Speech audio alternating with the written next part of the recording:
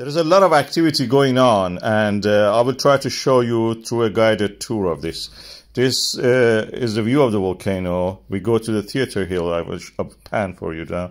This is the area that the path was cut in the past. Now we are going toward the cascade of the lava, toward the Natthagi Valley. That is where we suspected that the lava will flow toward the road from that direction. We build a wall there. There is another wall at the end of the Natthagi Valley. Our men are working there. And let me zoom on that. Yes. Okay. A little bit more zoom. Yeah. And you can see people are coming there. It's relatively cold there at the moment, the lava. Although you don't know what's going on underneath. It can be anything.